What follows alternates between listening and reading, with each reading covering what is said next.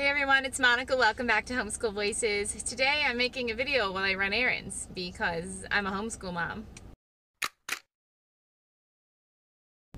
So today I just wanted to talk to you about something that I've been thinking about, and it's this idea that we're not qualified as parents to teach our kids.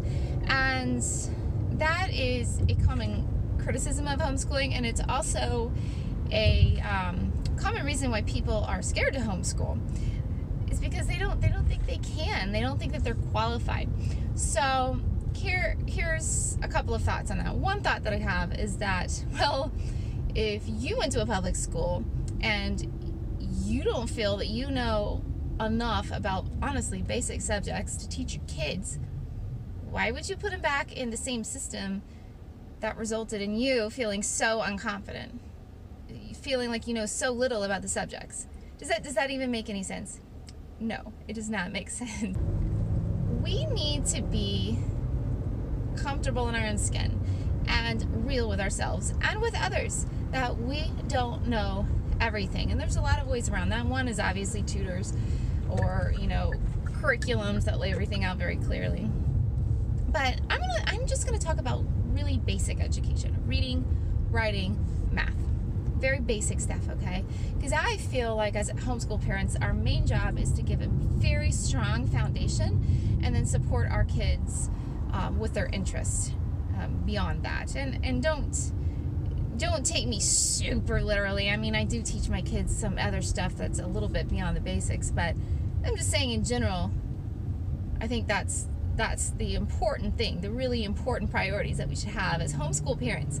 And so let's just think of the basics. Reading. I would think most of you could figure that one out. Okay, that's not that hard. If you don't like to read, I'm telling you need to develop a liking. Because you need to be a good influence for your kids. They need to see you reading. They need to, or at least listening to audiobooks, one or the other. Preferably reading maybe 10 minutes a day. Anyway, let's talk about writing. A lot of people don't feel confident writing. And this is an important thing that you're going to need to do. So it is okay to be real and say, hey, I'm not good at this.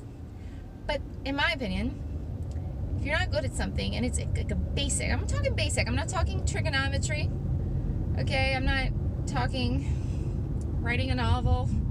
I'm just talking about maybe being able to write 3 paragraphs and it's understandable to others because it's organized in a logical way. There's capitals, there's periods, things are spelled correctly, and there's, the basic grammar is good. This is what I'm talking about. I'm just talking about basics. I'm not going into, really advanced subjects and saying that you should know those things. I'm saying if you aren't good at the basics, and it's okay, because a lot of us were in the public school system and it wasn't great for a lot of us. A lot of us had good experiences. Some of us did not. I did not have the best experience. It's okay. I'm not a good speller. So, for me, that is something I've had to work on. I have to admit, hey, I am not good at spelling. I'm embarrassingly bad at spelling. But I have worked on it.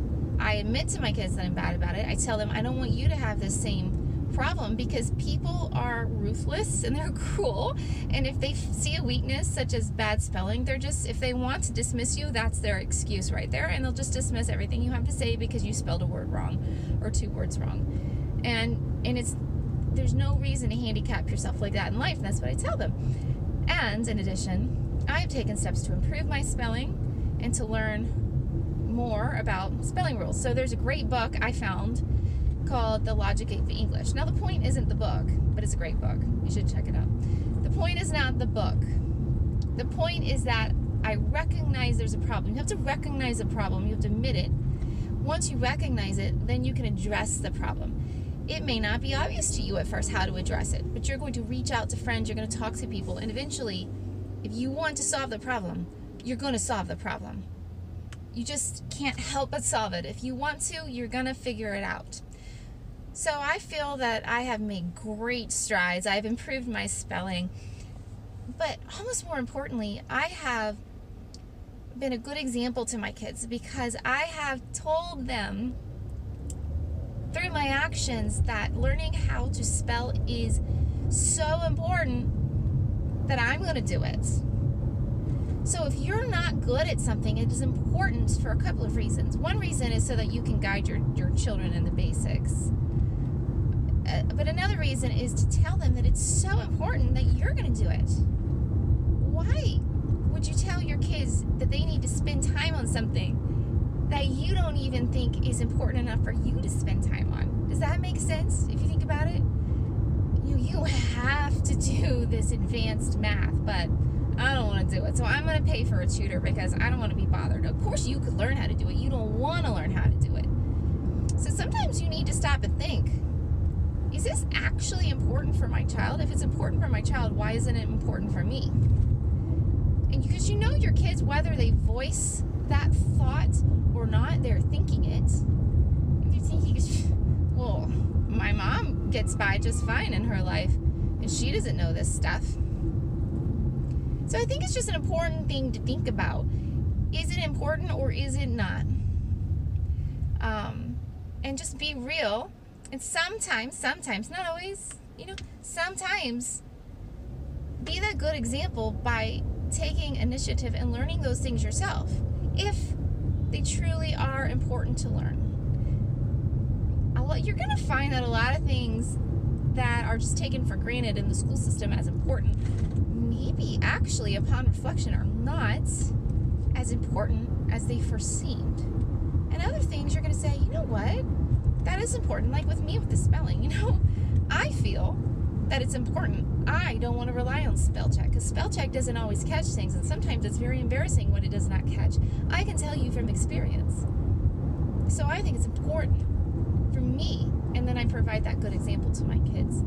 So it's not the end of the world if you're not really good at something. In fact, it's almost a great thing because you're able to provide that example. You're able to show your kids through your actions that something is so important that you're going to take the time to learn it too.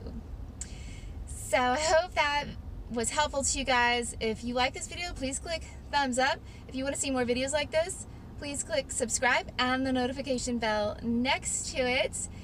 I will chat with you guys tomorrow, hopefully, or the next day. In the meantime, happy homeschooling and have a great day.